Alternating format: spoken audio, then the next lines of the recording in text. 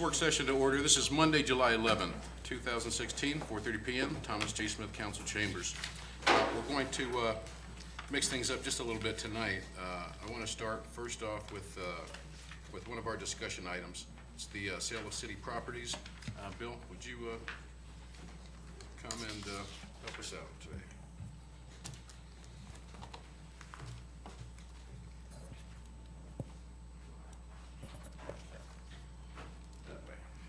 Thank you.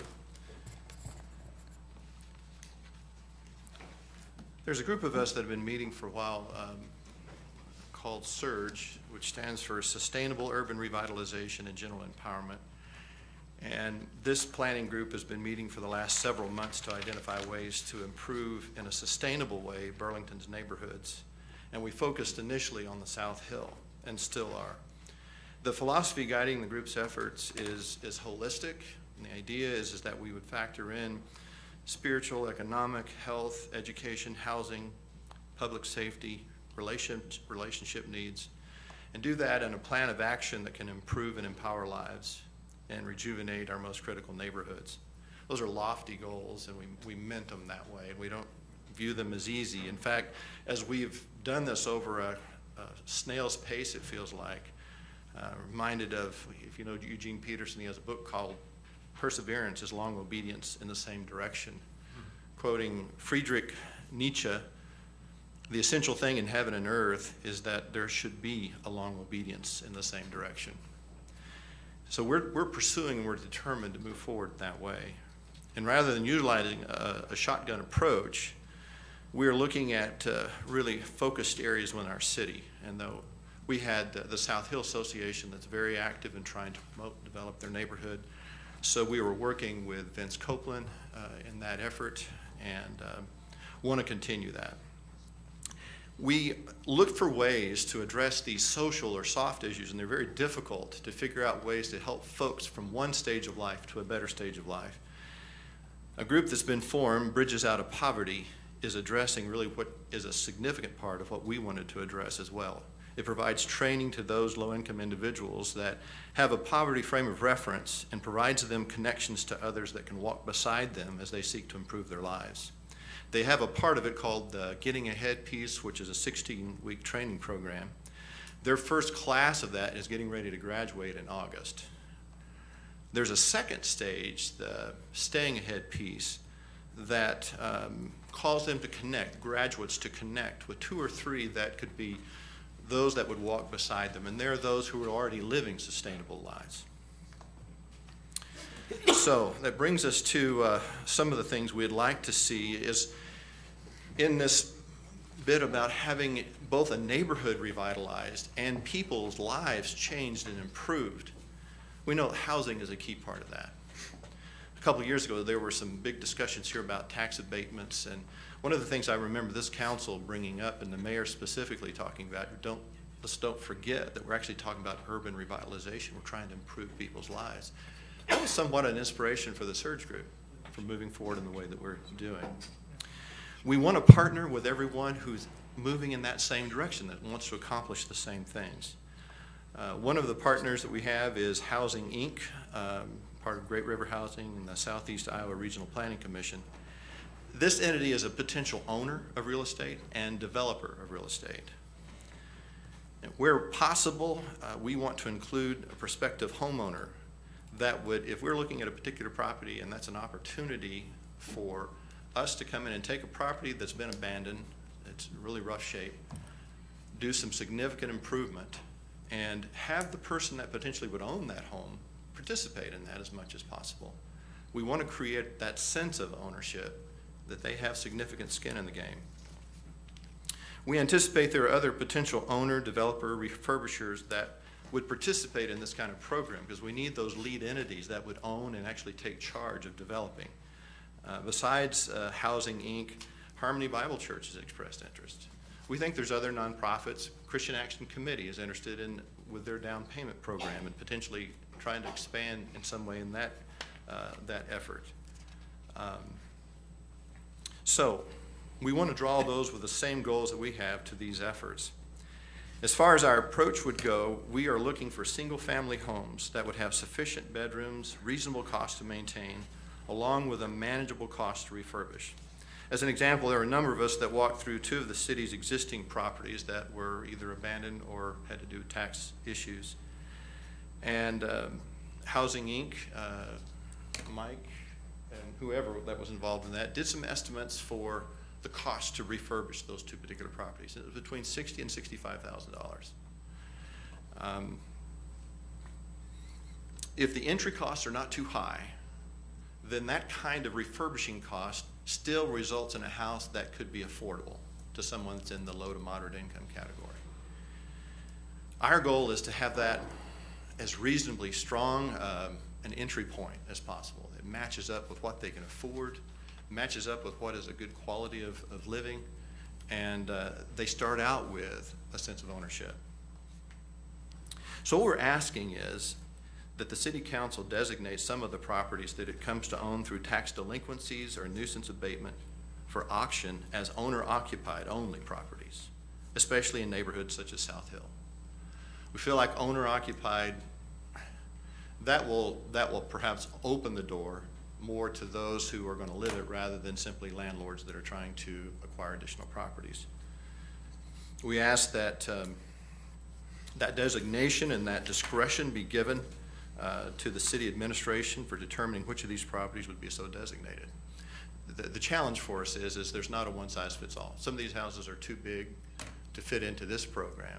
Some are too small, the two-bedroom type homes we've struggled with. But I think city administration would certainly know, as we're talking back and forth about particular property, that this could work for a family, and that this potentially is one that we ought to designate as we'll go to auction, and it'll go to the highest bidder, but it'll be owner-occupied. Thank you. Interesting. We walked through actually 4 different homes a few weeks ago as a group and kind of looked at the pros and cons on how they fit within some of the concepts that they're looking to try to achieve. Out of the 4 that we walked through, I think there were 2 of them that stood out as being viable for, that they saw as being ones that could easily do what they're trying to accomplish. The only thing that they're really asking of us to do differently than what we typically do, we put restrictions on most of the properties. Most of it's just essentially to bring it up to code. Yeah. They're asking us to consider having a couple of them, the ones that they look at as being potentially viable to do this with, having an additional restriction, just saying that we would like to see those be owner-occupied for the first 3 years. Yeah, 2 to 3 years, roughly in there. Just with the idea of trying to get them into the hands of an owner-occupied as opposed to a rental. Some of the goals that you're looking to achieve are the idea with home ownership that you have it changes the dynamics of the home relationship for the people that live in that home and how they treat, what their attitude is towards the property. It's just different when you own than when you rent. We call it pride of ownership, and that tends to be fairly natural. Yeah, and that pride of ownership is something that we're trying to see occur. Also, to create a structure that allows, instead of if someone who's in that position where they can, if the opportunity's right, can afford to get into a property, and this is for what they're looking to try to accomplish. I think that you're looking at probably trying to get some favorable financing, come up with some ways to help with that down payment assistance, help people to get into a situation where they're able to build some equity into a property as opposed to renting. Just long-term stability for a neighborhood. So we have a couple of properties, again, that we've seen that out of the ones that we've acquired through the 657A I don't know if all of them are through 657A. The 2 that we've looked at, the 4 that you looked at all were. Yeah. Yeah. That we'll be bringing forward. We'd like to put that designation on it that it has to be for owner occupied for the first 2 to 3 years. It still allows it, anyone can bid on it, but the goal is just trying to build some long-term stability into a neighborhood. It may mean that we get a little bit less money out of the properties, because you've changed the dynamics of who's gonna bid on it and for why. But we, from a staff perspective, we feel it's a good thing for the community as a whole. Does it make sense? Makes sense to me. I think it's fantastic, personally. I think it's fantastic. Who all out there is involved in this? That's for me. I just say, again, I'm just one person, but I'm really excited to hear about that. And it's just a reminder to me that people still care about their fellow man, about their community, and I have no issue with it whatsoever. No, and I think programs and things like that, what we're talking about, is extremely important. You know, there's a lot of really good people out there that they just can't get a property in their own, you know, in their hands. Mm-hmm. So opportunities like this, it's really great to see something happening like that in our community. We're trying to make it a way where they can stay there, that's sustainable. So it's financial literacy. Can you come to the, just so everybody can hear? I said, we're trying to make this in a way that it's sustainable, that they can stay in it. So it includes some training that teaches them about financial literacy, how to maintain a home. So the whole goal is not just an in and out, but they can stay and grow Absolutely. and stay with the property. That's really, Is this That's kind of awesome. modeled after Habitat for Humanity? Well, the parts that are, for the whole thing of trying to get them to join in Yeah. with the effort is a part of having more skin in the game and pride of ownership, plus learning how to maintain a property once they're there. Yeah. Did Christian Action used to have a deal kind of similar to And this? they're very interested in joining with us on some of this. They had a great follow-up program for up to 10 years. Marshall Walls would connect up with folks that were in the program, and that accountability, I think, is also an important piece, this continuing follow-up. Bridges believes in the same kind of follow-up and that staying ahead connection. So Awesome. that's how we see those things coming together. I want to commend you guys. Thank you. Thank you. Very nice. Council, are we good? Oh, yeah. wonderful. Check with legal and make sure we're good. That's kind of what we've been doing through this process, is trying to, we've had discussions on this for, what, close to a year now, I think. Trying to see what's the right approach to do this. And we'll still go through the auction process as we do this, but I think we've got an avenue that if we can get it done at the right price, it'll work well. And even if someone, I mean, their goal is they have a plan for how it could be purchased and done with a renovation, but if someone else comes in and buys it, that's good for the neighborhood, because really the whole idea is around anyone coming in and being able to buy it from a home ownership perspective and build the neighborhoods Sweet. up. So, yeah, those will come forward over the next couple of months. I don't know what your timing is there, but. Excellent, thank you guys, thank you very much. Before we move forward, I gotta read this. This was, I've gotta find out who these employees are. This was in the Hawkeye. Diane Sweden sent this in. It says, "Great employees. The good weather in May came," that's how long I've had this. Pincher Tim. "The good weather in May gave me a chance to power wash and water seal our porches. On the front porch, we have swings my husband made. One needed refinished. That done, I was having a hard time getting it back on the porch. City employees could see I was having trouble. They stopped, got it on the porch, and hung it for me. The city should be proud of its employees. Thank you, guys." Whoever knows who these city employees are, I want to find out who these employees are that helped this lady get her swing back on the porch. I want to recognize you. So if somebody knows who these employees are, please get that information back to me as soon as possible. And I think there's more stories like that of city employees that do things like this, but that go unrecognized. And I've been carrying you guys in my pocket since May, so I want to find out who that is so I can recognize you. I had to get that out so I didn't forget it another week. Next, we're going to do number 9, a resolution accepting design for Phase 5 of the Riverfront Flood Mitigation Project, and then we'll start from the top and work our way down. Thanks, gentlemen. Charlie Nichols, city planner.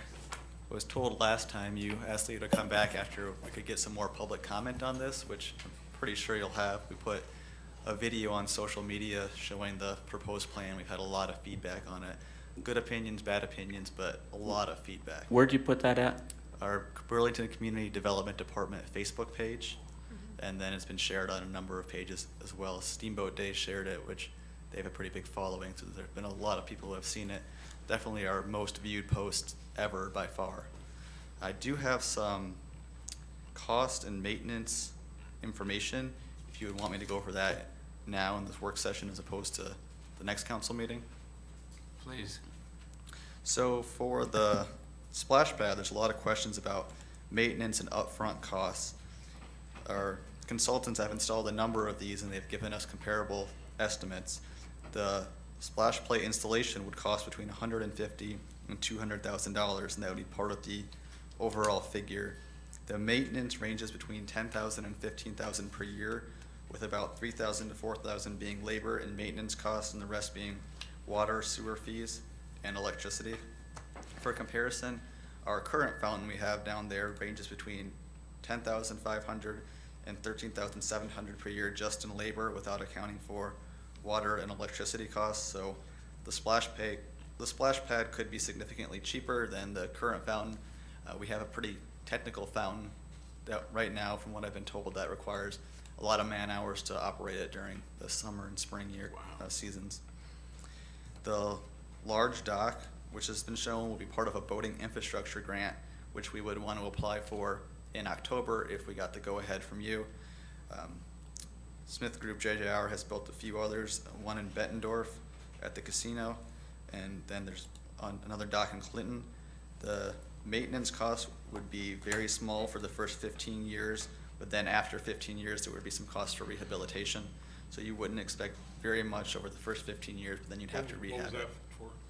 that for? The floating boat dock. And then the installation of removable panels. They estimate that the entire removable portion of the wall would take about 40 hours of work for a team of 8 people to install. And most floods will not require a full installation. And I'm not sure if you are aware of this or not. Do we have the overhead working? Can we put this up there?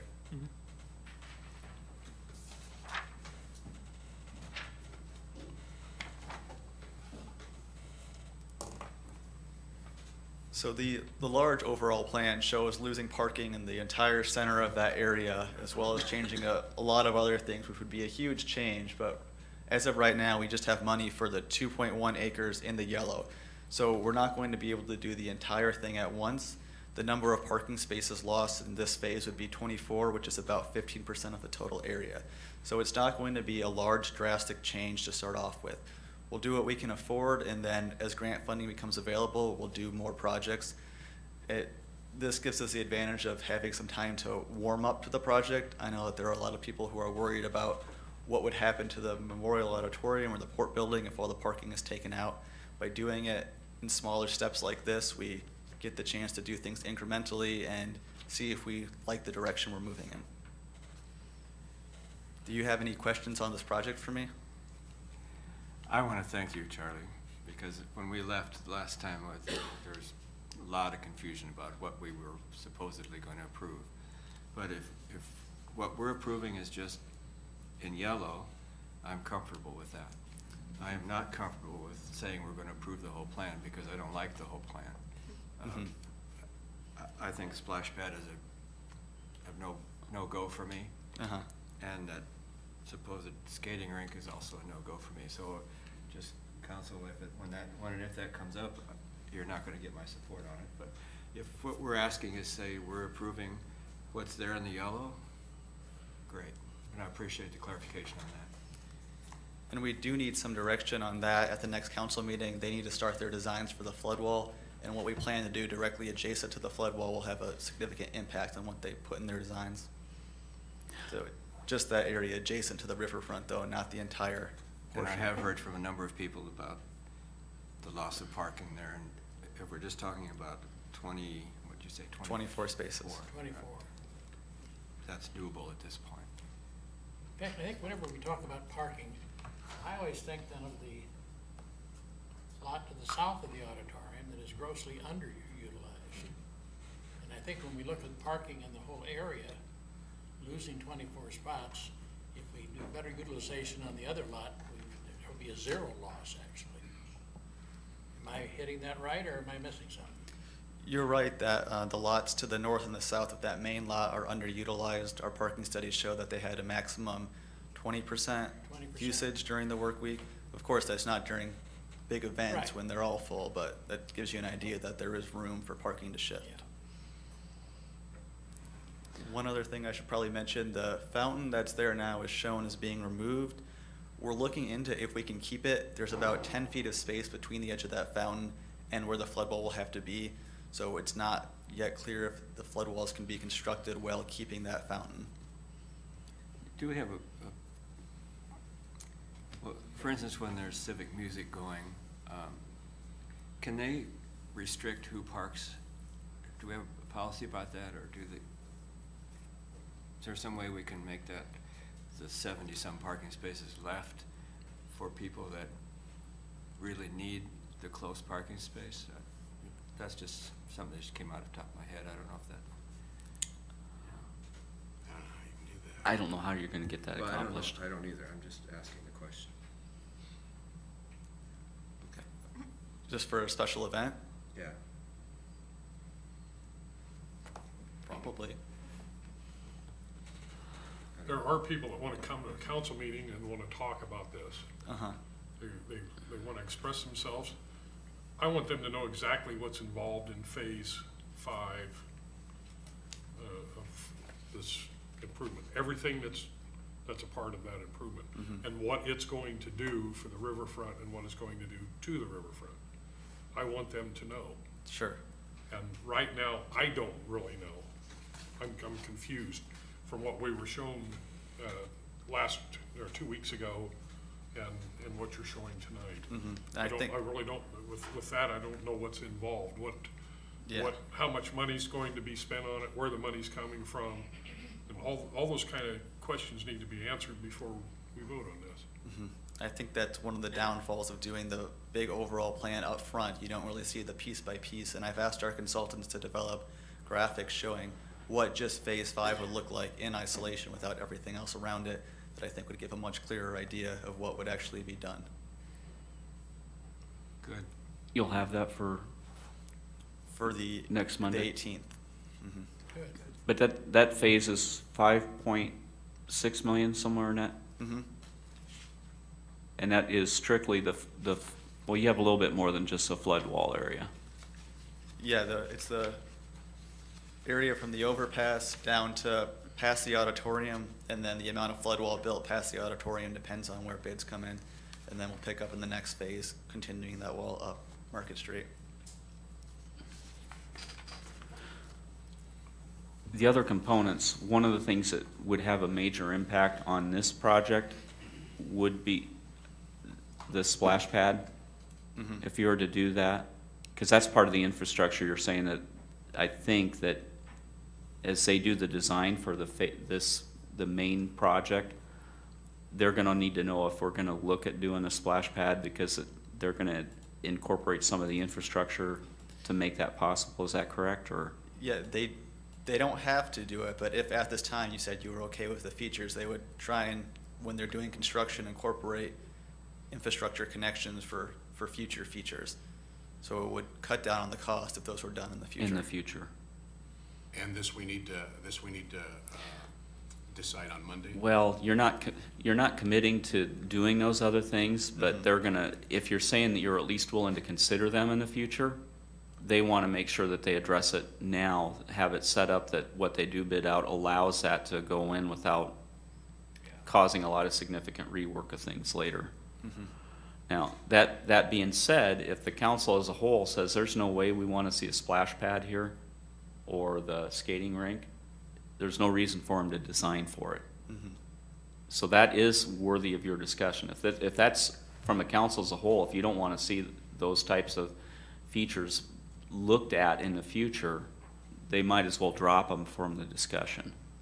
Yeah. I just want to say this, I haven't received any support for those items. Everybody that I've talked to that have reached out to me has said that they would rather not have those additional things built into the plan. So I'm just throwing that out there. That's what I'm leaning towards, because I haven't had one person say to me yet that they would like to see that. I've actually seen quite a bit of positive things said about at least the splash pad. Just, that's what I've seen. Okay. Yeah, I've heard some positive comments and some negative ones. I'm not ruling it out in my mind yet. I don't know. Tell me again, what was the maintenance cost on the splash pad? Maintenance costs on the splash pad would be between $10,000 and $15,000 per year, with the $3,000 to $4,000 of that being labor and maintenance, and the rest being utilities. Which is And we're paying about t- the same as with the current, It's except not less than even- the current fountain. Right, because ours isn't factored. The labor and maintenance is over twice as much for our current fountain. Well, I'm concerned from a different angle. One is, there was a splash pad put in 2 years ago at the Stone Gardens, and it hasn't worked since the first year. We have had, as a community, a pretty poor performance record on our fountains on the riverfront and our fountains in the parks. I think the fountains down on the riverfront have been off more than they've been on. And I'm talking seasonally. I know it's seasonally, but even in season, they've been off more than they've been on. And the private water park that's here in town, that they were given assurances that was first-rate, top-notch, best product on the market, and they've had nothing but troubles with it because it was improperly designed for this climate. And I just want to make sure that we're 100% certain that whatever company puts it in knows what they're doing. And two, I said before, I really don't want to see us putting in projects that we're going to have annual cost involved on. Of those numbers, I mean, $15,000 in the big picture isn't a lot, but a lot of $15,000 cost add up pretty quick. So I'm personally opposed to it. If the public says they want it, I would vote in favor of it, but I'm not going to know until the public has had an opportunity to address it and then look at everything that's come out so far. Again, the decision that's being made or being asked to be made now is not whether you're going to do that. It's phase 2. As time goes on, I think if you're saying that you're at least willing to consider it, you may see an application that the staff works on in the future. Yes, none of these amenities right now are planned in the budget. These would all be grant applications. So in the future, if we did want to do a splash pad grant application, it would have to come before the council to get approval for that grant application. So as we do these projects over time, you'll then have a chance to make a decision on individual features, whether or not you would like them. And I guess our biggest thing is we want to make sure that if there are some of these things that are just, it doesn't make sense to do, we don't want to do. We don't want to waste time on it. Yeah. If you're willing to look at it, they'll move forward with those as things that they bring to you in the future, if and when they have a grant source that they can go after to try to do the project. I don't know what the likelihood is that you're going to be able to get grant funds to do this, but I think the boating infrastructure might be a little bit more feasible from what little I've heard. But yes, the things adjacent to the riverfront, including the boating infrastructure, are much more likely that we would get funding for that. The shade structures are, I think, the next thing that we will be most likely to get funding for. And then the splash pad, there was a grant, but it's being reworked right now, so we'll have to see what the new criteria is when that comes out. But for Monday night, you anticipate having a schematic or a picture or something to show us exactly what's in that yellow, what that yellow area is going to look like. I've asked our consultants to work on one, so I think they'll have one by then. and we have just apparently, since I wasn't here last week when the department head meeting was, but it sounds like that even from a staff level, the boat ramp, there's some concerns about that too, long-term, and I think those would need to be, I mean, they're not just the council, not just the public, but staff too has concerns on different things, on making sure that we do things that are viable and we can move forward with. The ramp or the dock? The dock itself, I think out on the riverfront, they're just concerned about the maintenance on that, current, some different aspects of it. And I think that before that, they'd want to see something done that put that permanent dock, large dock out there that they had addressed and were satisfied with. So just because it's on here, something from the architects as something, I don't know if you'll see all of it actually come to you to be requested in the future. And most of this stuff, this isn't the stuff that means anything to me. I'm not too much on worrying about the amenities. I do want the community to, the things to look nice and the people to be happy with stuff. I'm more concerned about just making sure we move forward with the flood wall. Me too.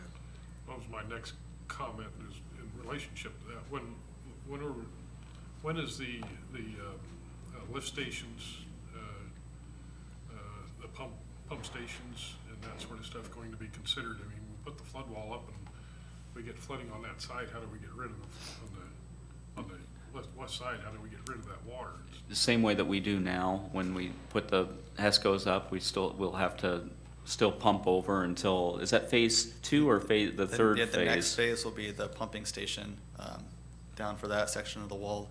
And then this phase will be floodproofing of the Market Street lift station. So it'd be 2 years after where we put the pumps in. And that, I mean, until then, we're doing it the same way we do now, where we have the several pumps set up that we pump the water over with those mobile pumps. So yeah, it's not the ideal, but we're not at ideal now, and it's not until we get through all the phases, and that it won't be a full permanent solution. And people do need to recognize that we're doing it, and we have to do it in phases just by the nature of the way the funding's coming in. I understand that the site where they showed the pump is showing a site that's going to have improvements put in phase 5. That needs to be part of our consideration too, I would think, about putting in underground or whatever other infrastructure needs to be put in. They're doing the infrastructure they need to underground that needs to be done in order to accommodate those future lift stations. They're doing things. They're trying to make sure that they do it in a way that they don't have to redo effort. I don't know if that quite answers it, but I hope we're also looking at what other cities have already done along this line, though.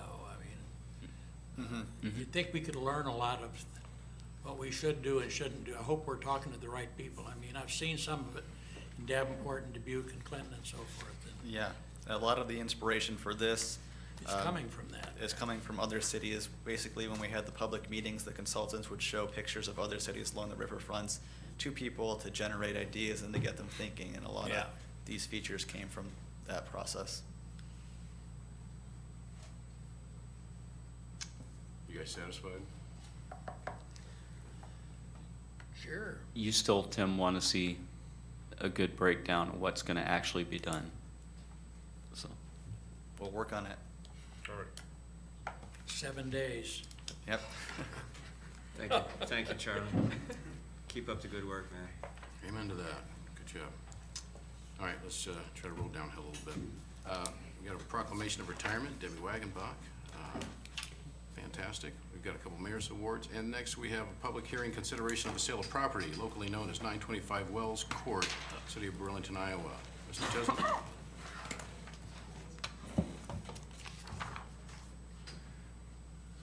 We're gonna show a picture here.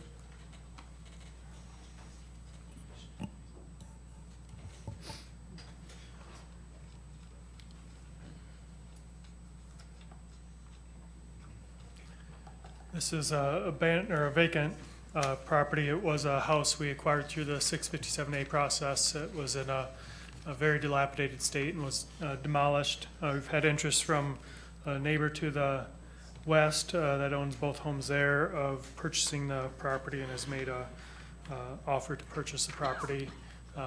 Haven't heard from, we did send notice to everyone else within the neighborhood within 200 feet, and haven't heard from anyone else, so currently we just have the one bid from the neighbor to the west to purchase the property, expand their yard area.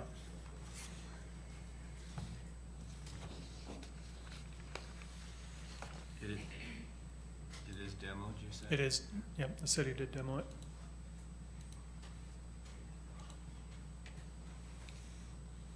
Any questions? No. Okay. All right, next is public hearing, consideration of a sale of property locally known as 1014 Court Street, City of Burlington, Iowa. This is another vacant property. Home was demoed on it a number of years ago. We've been maintaining it for the last couple of years. The property owner, again to the west, has expressed interest in it and has made a minimum offer to purchase the property.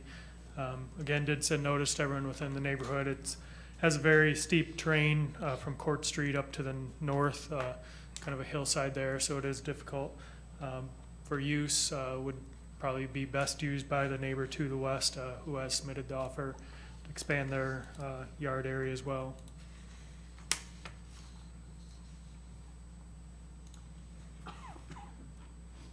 You guys have any problems with that? Okay. What was the size of, what was the size of the one on Court Street? I can't. I believe it's 40 by 120. I don't have it exactly in front of me, but I believe 40 by 120 approximately. So either one of these lots is buildable or no? They would be buildable. They'd be very difficult lots. The other one is smaller, and this one, just with the terrain, that'd be very difficult to gain access to. You guys have any problems? Okay. All right, next we have a public hearing, consideration of an ordinance vacating and selling a portion of Gordon Street right-of-way located west of Baumberger Street and a portion of Baumberger Street right-of-way located south of Monroe Street. First reading on this. Mr. Tisland. These two right-of-ways were requested to be vacated by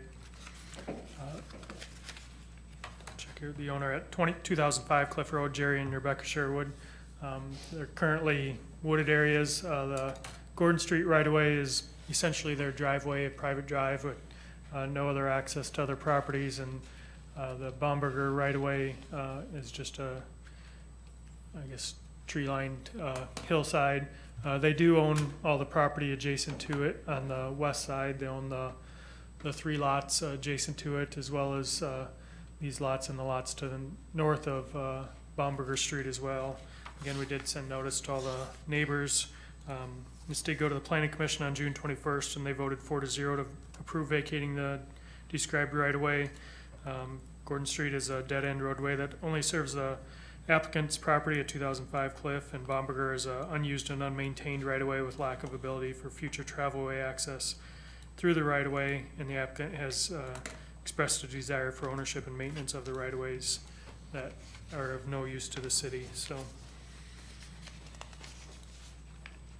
You guys have any problems with that one? No, I don't. Okay. The next one is public hearing, consideration of an ordinance rezoning the property located at 2635 Mount Pleasant Street from C2 General Commercial to R4 Multifamily Residential Zoning District.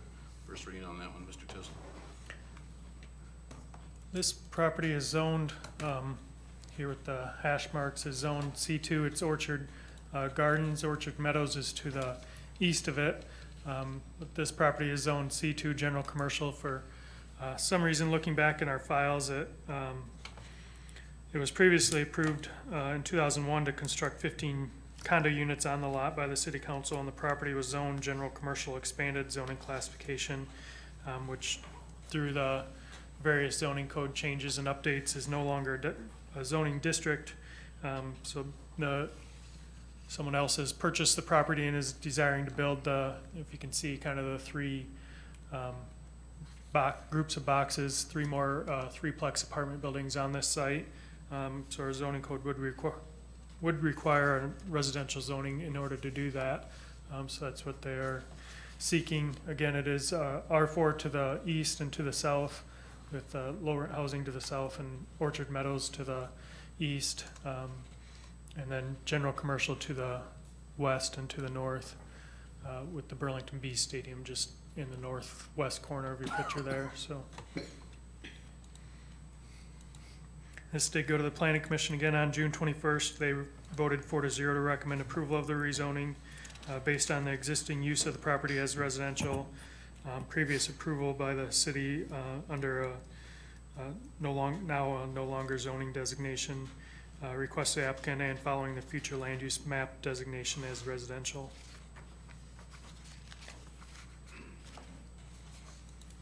Do you guys have any issues with that? Yes. On, council, a few months back, maybe 8 or 9 months back, we had a property that fronted on Mount Pleasant Street that a developer wanted us to do the same thing, convert it from C2 to an R4. And I think we decided as a council it was better suited for commercial use, with commercial on both sides of it. I'm not opposed to the development on the back 2/3 of the property, but I think the front third ought to remain commercial, consistent with that neighborhood. I know there's some R2 in there, but if you drive through there, you'll see it's out of place, and it just seems to be better suited for commercial development. And it looks like the developer has no plans for putting housing up on the street. I think it would probably be difficult. Ooh, I'm going blind. Oh, it'd be difficult to probably to sell housing projects in that area. I would hope that we could encourage the developer before we approve this to divide that off and make that front portion remain C2 and just rezone the back 2/3 or 3/4, whatever that is, that's necessary for the housing. I wouldn't want to do that unless the guy developing would be in favor of that, because I'd sure hate to screw up his project for an unknown. I mean, and maybe he wouldn't mind that at all, that's fine. I agree with you on that, Tim. I think that would, I remember the other deal. I can't remember, I think it was across the street, that wasn't on the other side of the street. No, it was, Was it on the same side? Jerry, can you point to where that other property was? This lot right here. There. That's where the 4 Birds Right, yeah. was at. Yeah. I'm with you, Bob. I They don't, wouldn't have put I don't want to mess it up. That's the thing, don't mess it up.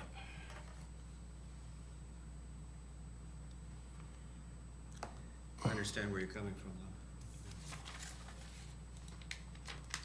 I'm gonna finish this meeting from my house. Gentlemen, lady, appreciate it. I'll be watching. I agree with you on that, Tim. I 100%. We can contact him and at least inquire what his thoughts are on that. Pardon me? We'll contact the applicant and see Yeah. what his thoughts are on it at least. Okay. Anything else on this one? Satisfied? Public hearing consideration plans and specs for 2016 former Dresser Rand site cleanup project. This is the Dresser Rand site there at the bottom of intersections of Central and Washington and Agency Street. Been working with Impact 7G on the assessment of the site. We did apply for a brownfield cleanup grant for the site and were unsuccessful, though we did get a assessment grant for the community. The cleanup grant was not successful, so we had this discussion previously about applying for that before moving forward. And they put together a bid packet, a project manual for the cleanup of the site. So this is approval of that. A couple of notes on it. It is a 90-day cleanup project. Get the dates here. They're looking to have a pre-bid meeting on July 26th with sealed bids accepted on August 4th, pending approval of these plans and specifications, and then the 90-day cleanup period. We did add this to the TIF as part of the TIF projects when that was amended, the urban renewal plan. So, there's anything you want to add or? Yeah, with the cleanup there, I think that's they'll take out the concrete, it'll get pulverized and removed. The piles of bricks that are in there will be removed as part of this project, and it'll get put back to grass on both the east and west side of the tracks, or northeast and southwest side of the tracks, or however you call it. Part of the costs and concern there will be some remediation, but for the most part, they'll be doing a cap on that in a manner that is satisfactory for DNR purposes. Excavating the soil and then They'll bringing it back excavate a into portion of soil, fill. but the contaminants that are below whatever level that is, and I'm not exactly sure what that is in the specs, but they've done this in coordination with setting up these specs to meet standards for DNR, what DNR would have, and allow for potentially redevelopment in the future for commercial. I Commercial think or is industrial use, yeah, no residential. no residential. We'd have to do a much more extensive cleanup to make it suitable for that. Is there a capped well there? There is. There is a well we capped a few years ago as well, which would just remain capped. Yep. But it is commercially available. It would be available for commercial use in the future. We talked about whether to leave that with a cement cap on it or go to grass, and my preference was just to go to grass, so it'd be a natural, more of a nicer setting. If somebody does come in and want to develop it in the future, it's going to need they would need to have different concrete than what was there currently anyway. It's just not, it's way too uneven to be able to be used the way it's set up. They So. have to remove a lot of it just to get to the Yep. soil as well, so. And we can get rid of the weed problem too, right? There's a couple buildings and still smaller structures that'll go away as well. Okay, that's good. Yeah, in the southwest corner. Yeah, yep. And I think that Building up in a here. future project that will be going on in this area too, Central Street overpass, there's the wing wall that is there needs some repair work done to it, maybe more than one wing wall too. I'm not really sure, but that will be a separate project that'll be done here over I don't know how, as time allows from engineering to get bid specs together.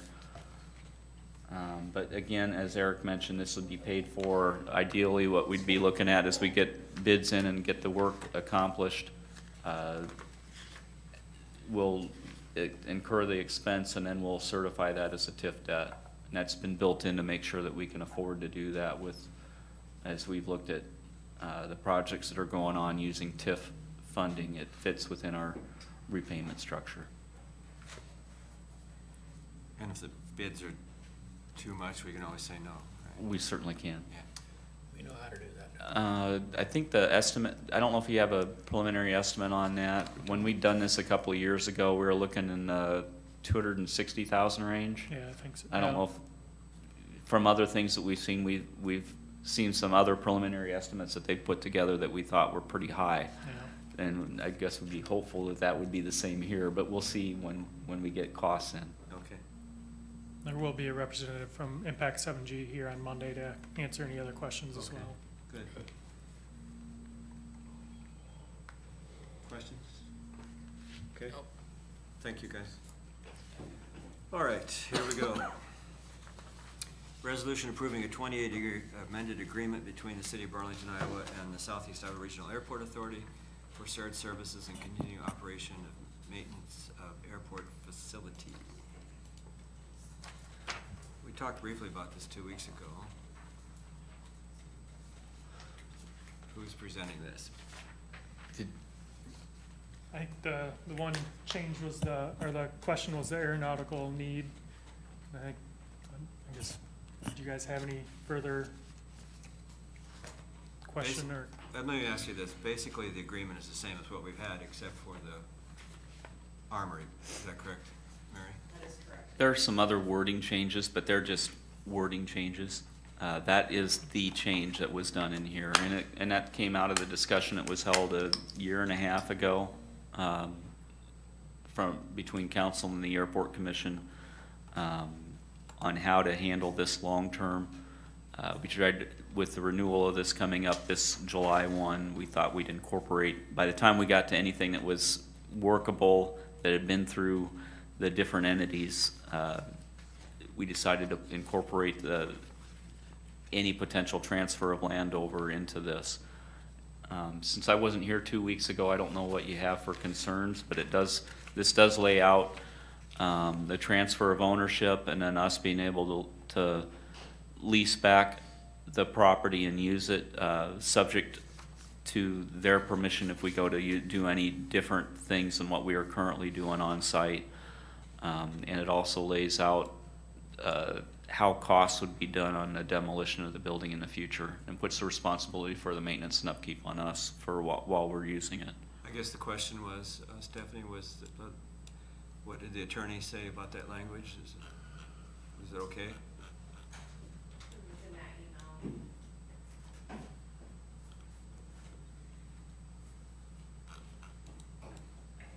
You the email with Steve's comments. I mean, he was thinking we needed to have more specific language than just them being able to say we need to tear it down.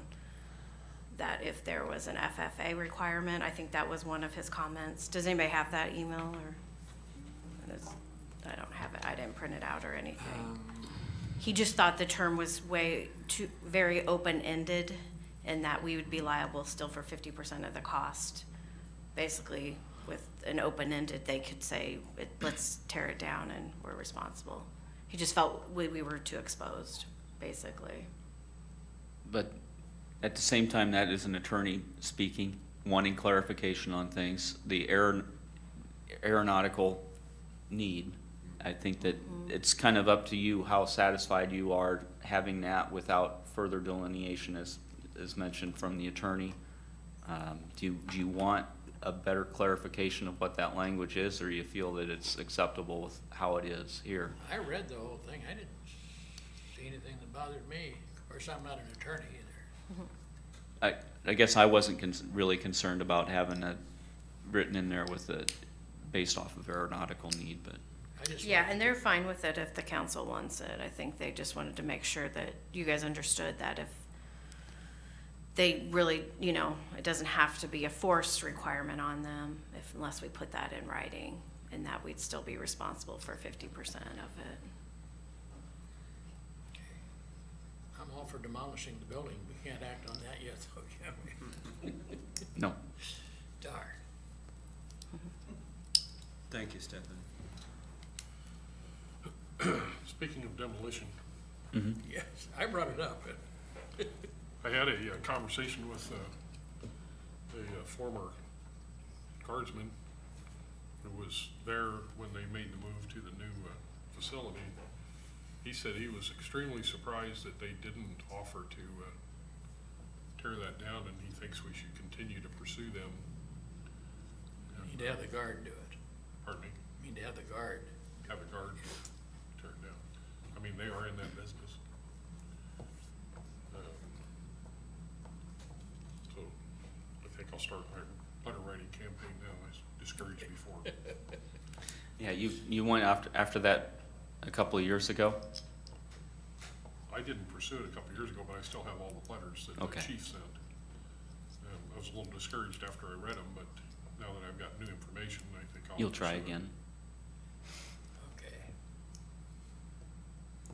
Well, how crucial is that building to what our needs are?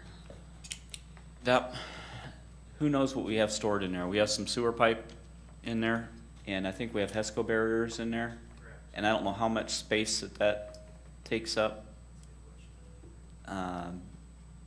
But we'd have to find another location for that. we don't want either of those items stored outside. Correct. But if it were torn down, we just have to figure out where else to put it. That building certainly is And not if, beautiful. and if you Well, feel got it's, room there, I mean, you can always, start storing cakes from the sewer plant there too.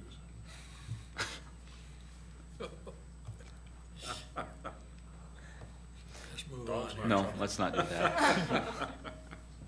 I see Don shaking his head. I'm just trying to get people talking about it.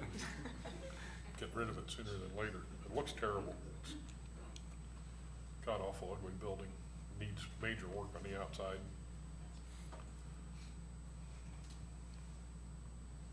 Okay, Charlie. what's next here? Listen to Charlie here a second. Charlie Walsh, I happen to be chairman of the airport authority.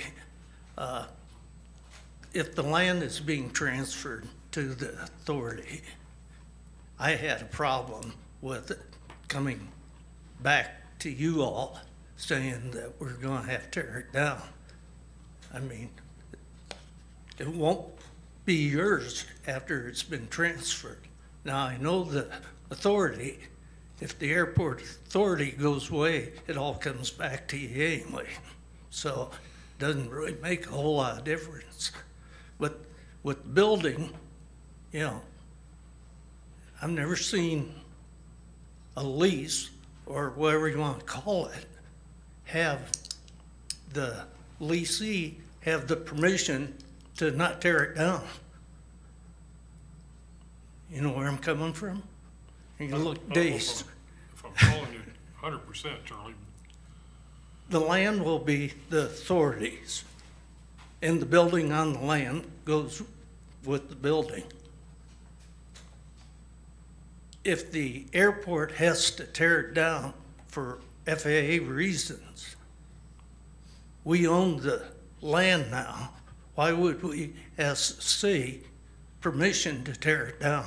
because you want us to pay for 50% of it. Well, that's true, but, you know, if we can get the guard to pay for it, that'll save you. Yeah. Yeah.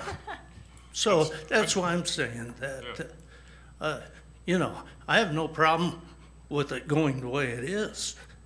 If the FAA says it's gotta go, we have to say it's gotta go. Well, that's pretty much what the, And that's what it This agreement says says, yeah. now, right? But I have one more little problem, the trees. What a disgrace. I've heard that more in the last 2 months, you know. And I know in the lease, it says you can have logs there, but sure looks awful. And the forestry department used to hide them behind Dankworth Park, the ball diamonds.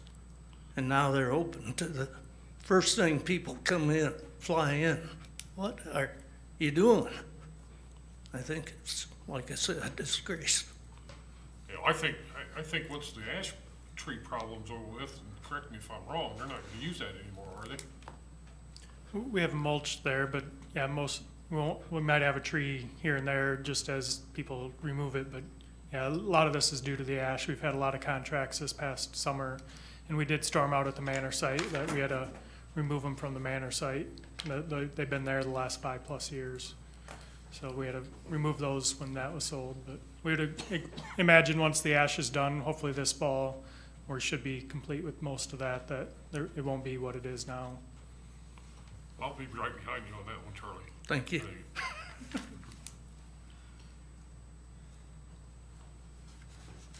Okay, So,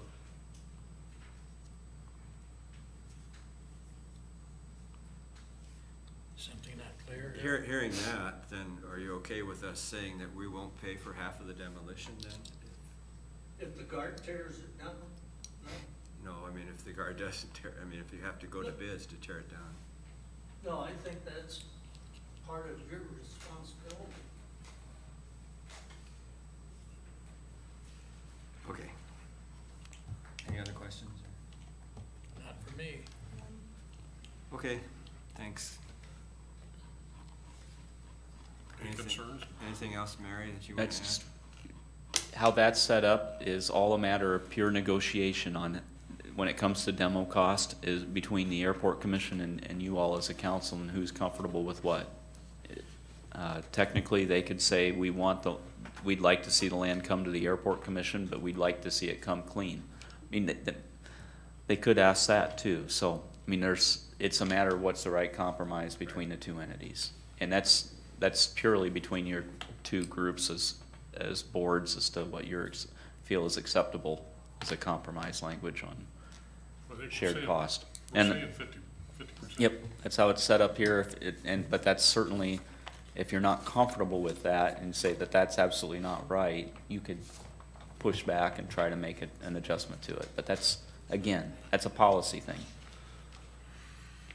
Okay. Next item, resolution amending the encroachment policy for the city of Burlington.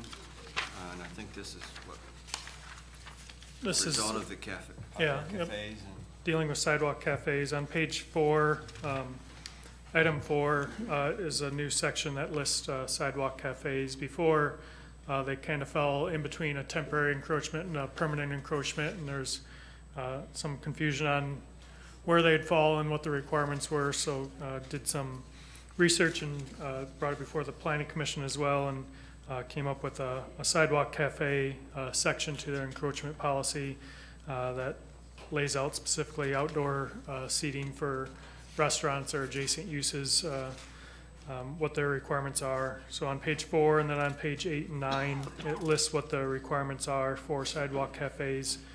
This was set up as a kind of evaluate at the end of the year type thing, and we'll come back next spring if there's changes that need to be made, or other changes to the encroachment policy as well. So intended to hopefully be a benefit, get more people outside and more active downtown for using the public spaces, and evaluate at the end of the year and see if anything else needs to be changed.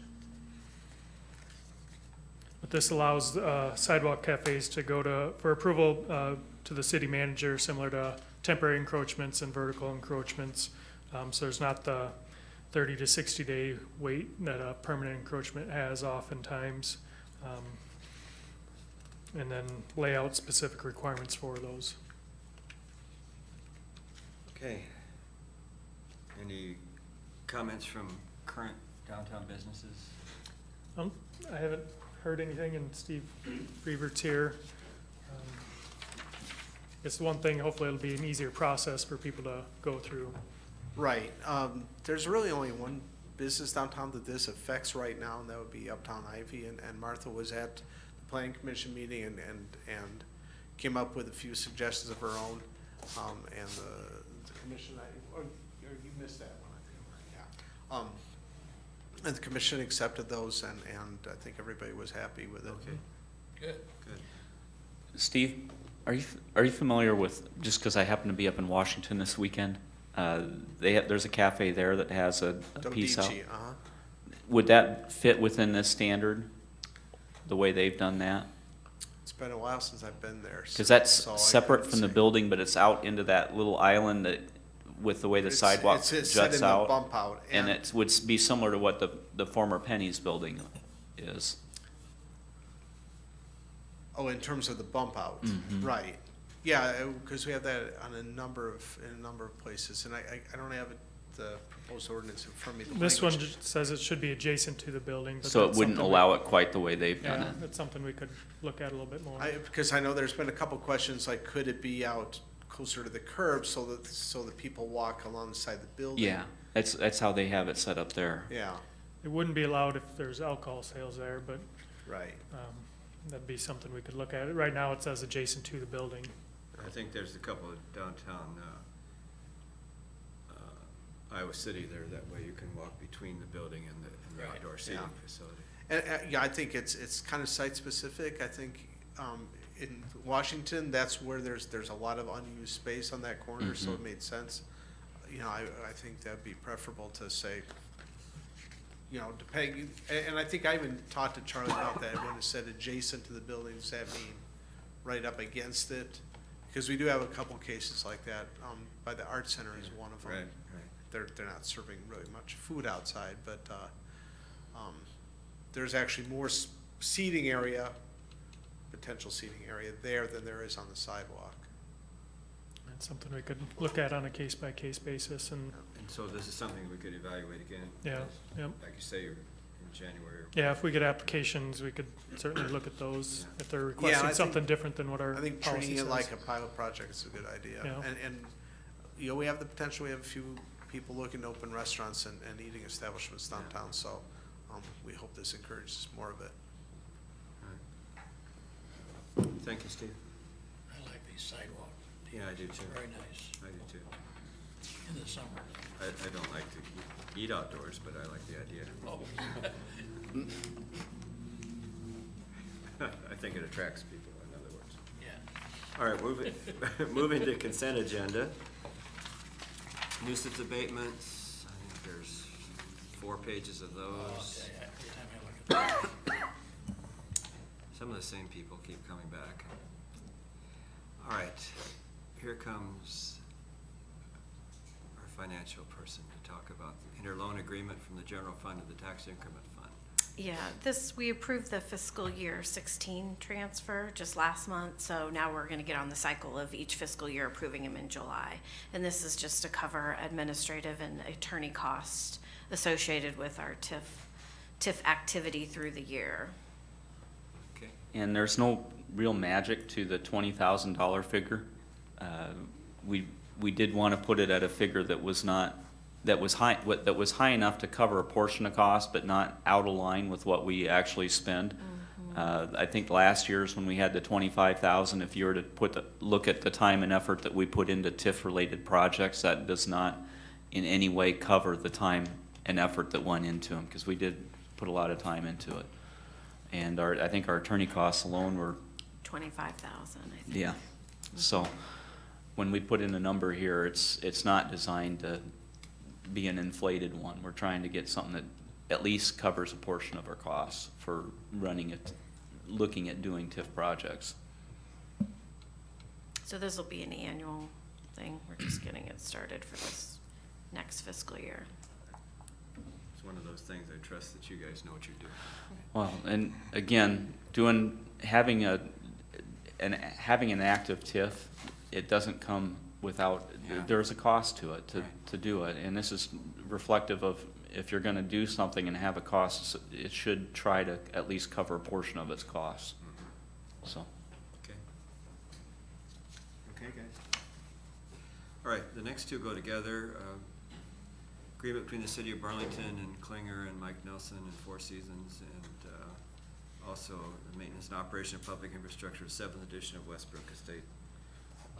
That all goes together.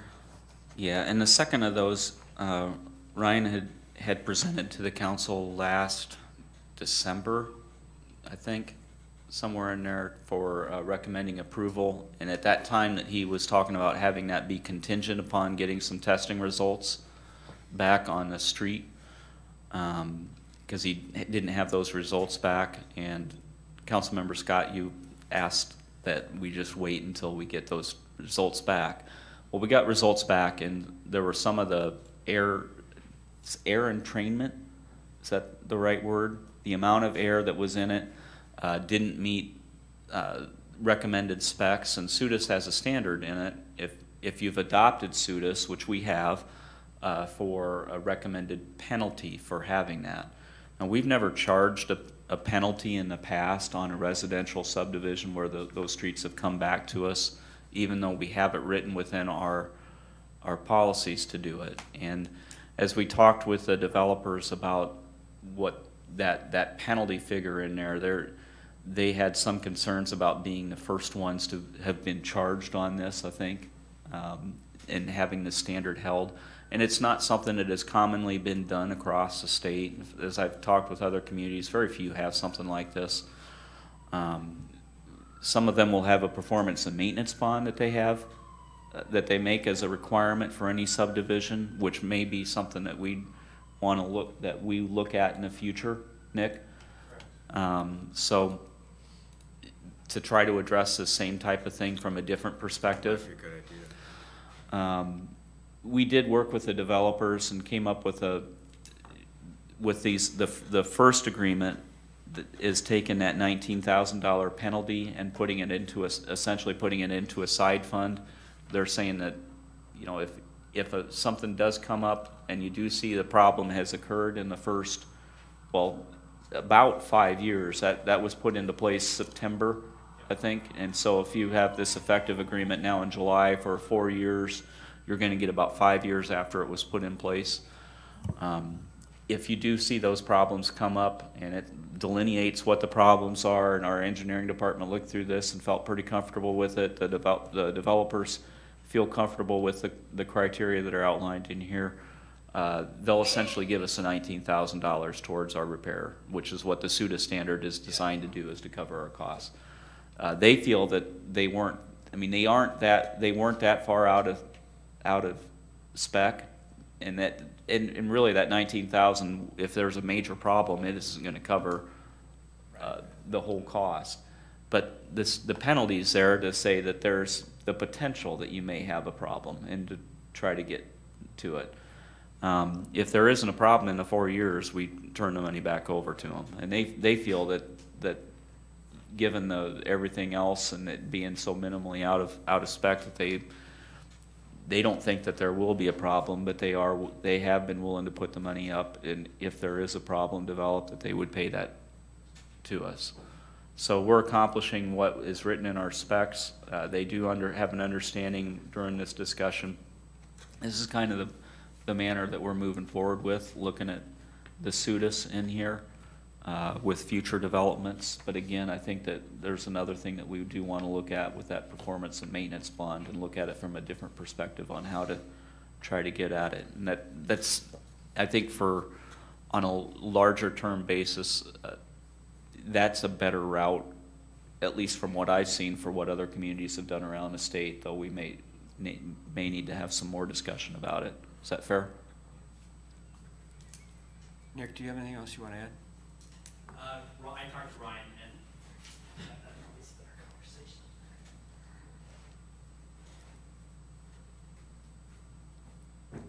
Burlington City Council, Nick McGregor. I talked to Ryan, the city engineer, about the condition of the road. He recommended acceptance of the property. Okay. Didn't have any cause for concern right away, so everything seemed to be Okay. visually okay. Okay. I drove in the street, it looks good to me, Jim. I was out there today. You know, I've learned a lot of things since I've been on council. How do we test low air entrainment? And how do you do that? I wish I could tell you. I'm not an engineer. Brian, can you tell me? He will. Yeah, I do. Like I said, I've learned so many things that. Brian Bross, Klinger and Associates. I live at 1703 Group Street. Air entrainment is a measure of the air that's put into the solution of the concrete mixture. And it's actually tested by putting it in what we call an air pot. It's about a unit weight measure of about a quarter of a cubic foot, or about a half a cubic foot of material. And we actually press air into it and we measure, and it's a calibrated thing that gets done right there during the placement of the concrete. When you pour it.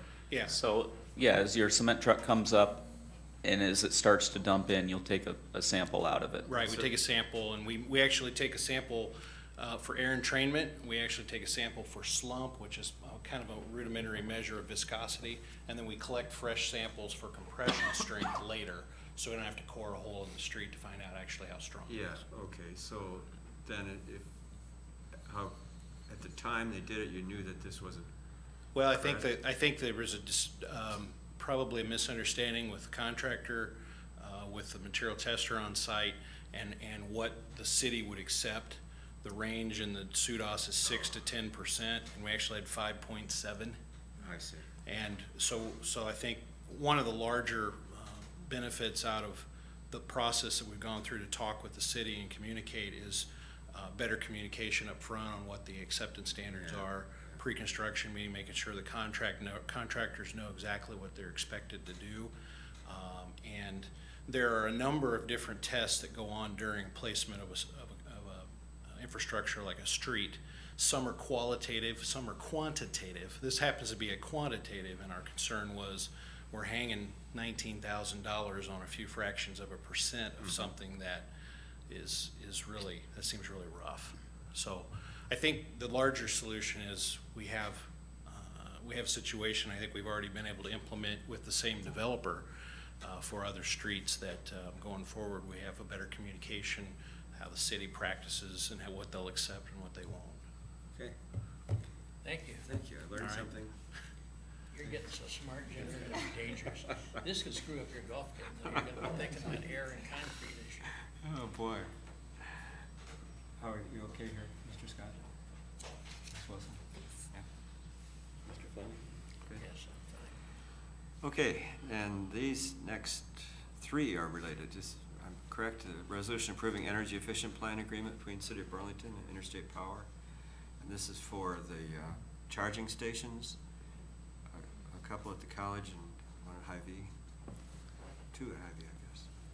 2 at Hy-Vee and 2 at SEC. Alliant would be writing a check to us for $25,000. Those charging stations, I think, are $8,000 to $9,000 each. So for the one on the 2 at Hy-Vee would cover the difference between the grant amount, $5,000 per, and the $8,000 to $9,000 at a charging station cost. And SEC would be responsible for their pro rata shares. Ours, for our charging station, which would be located at the parking lot down here at 3rd and Washington, or is that right, 2nd? I hate remembering streets. We would be responsible for that, and that would come out of the Renewable Energy Commission. They have a set aside where we put aside $5,000 a year. Is that correct? And they've built up a few $1,000s. Are they sitting around 12,000 or so now? And they'd use that set of funding to do it. Each entity has taken on responsibility for covering the electricity costs. I think that we're looking at, I was hoping that somebody from Renewable Energy would be here, but apparently not.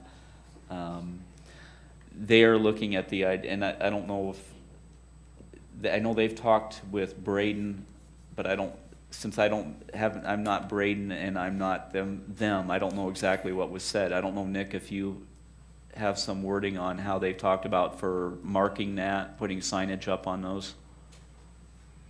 I discussed with Braden about putting up signage, and they hadn't spoken yet. Okay. To what he needs to post. Because I think what they're, he understands that signage isn't going to be provided, but as to what is going to be said.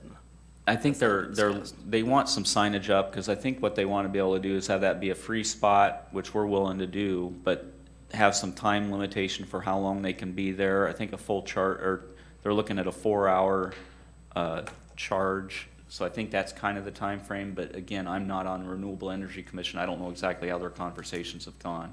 They're looking at trying to have some wording on signage that they can get turnover on vehicles that do use it. But as you look at through the language here, it does talk about Alliant wants to get some level of idea of how much these are being used. So that's a lot of what the verbiage is in there. We have the maintenance that goes with it. That we'll have to cut. That Renewable Energy will be responsible for taking care of. But this is a spot they do want to use this as a data collection point. So Alliant will be seeing how much these do get used over time. But we also have to provide enforcement in case somebody parks in that spot that doesn't. Yes. Yeah. Doesn't really belong Yep. there. Yeah. Anything else? Go out and get your electric car. Well, that's right, I gotta get one. Yeah. Tesla. Or your motorcycle. All right, resolution approving lease. We could do like Indianapolis. Not only have the charging station, but also have the car. There you go. You can go in and pay a nominal amount. Really? Unplug the car, take the car, and go somewhere else. They got bicycles that do the same thing. Wow. Quite How much does that cost? I don't know, I didn't. do it. It's pretty, I've heard pretty inexpensive. They've got all kinds of those very smart electric cars. Yeah. I'll stick with this for now. And lastly, on the consent agenda, resolution approving lease of 2 Toro Greenmaster 3150 greens mowers for Flint Hills Golf Course. 4-year lease.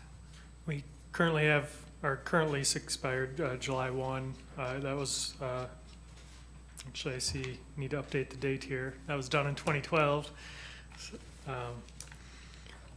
this is another 4-year lease. We had $16,500 budgeted in our line item for the annual payment. The price that we got from Toro was, or MTI, was $15,592, so about $1,000 under what we had estimated based on the previous lease terms and amount. These are very critical items for the golf course, so we recommend continuing to lease those 2 Toro mowers. And they get used a lot. Mm-hmm. Questions, council? If you're gonna run a golf course, you gotta have them. Yep. At least if you're gonna have a quality golf course. Appointments, Animal Hearing Board, Tim Goodwin has expressed an interest in serving. The 2, Owen Sloan and Elizabeth Van Vleck, want to be reappointed to Economic Development Advisory Committee.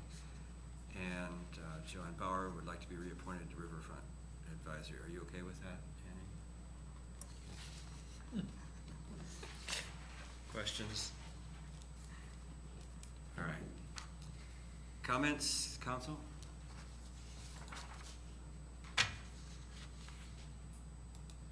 Not tonight. Hearing none? None? Anything No, less? well, so the weekend was really busy. Yeah. I don't know quite how many people showed up for each event that I went to. I know the Symphonic Blast was really busy. There was a lot of people It was there. very nice. Oh yeah, and it was lovely. Before that was the Wood Flock, and I was there early, so I don't know how many people ended up showing up, because I had to leave for. That was at the the Bees Symphonic. Park, right? Yep. It was really neat, the bands they had. So, Good. it's a good weekend, good busy weekend, lots of stuff outside. Yeah. It was a beautiful weekend too, wasn't it? Mr. Scott, anything? Nothing at this time. I was out walking yesterday, actually, and I walked on a couple of the new seal-coated streets. Those are really nice. A whole lot better than the old dusty that we used to have. In my discussion with engineering, it's been a way better process than it has been in years past with the crushed pea gravel. Yeah. That limestone created so much dust. We, to my knowledge, haven't had a complaint about the dust. As long as it holds it's up good. as well, it should be okay. Mr. Manager, anything? After being gone 2 weeks, I've just been trying to get through stuff, and I've got a cold, and I haven't really wanted to think today. So, good time to have a council meeting. Yes. No, I don't have anything. Chief? Yeah. Thanks for asking, but just very briefly, I just wanted to thank the community as a whole. I mean, the last couple of days, the outpouring of support's been unbelievable. Oh, that's good. You know, for the local police departments, the cards, the letters, the flowers, the gifts, the food especially. That's always welcome.